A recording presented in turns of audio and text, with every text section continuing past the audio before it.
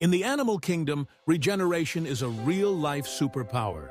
Many lizards, such as geckos, can shed their tails to escape danger, then regrow them in just a few weeks. And flatworms? They can regrow their whole body from just a single cell. Nature's healers are truly remarkable. Let's go dive for the rest.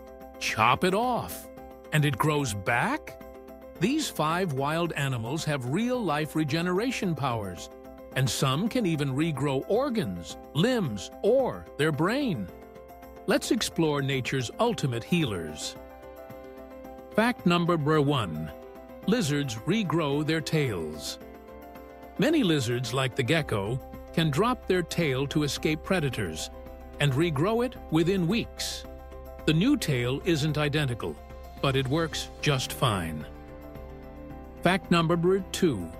Zebrafish regrow heart and brain tissue. Zebrafish can regenerate up to 20% of their heart and even parts of their brain and eyes. Scientists are studying them to unlock human healing. Fact number 3. Axolotl regrows limbs, spinal cord, and lungs. The axolotl is a Mexican amphibian with wild powers. It can regrow its legs, lungs, spinal cord, and even its heart.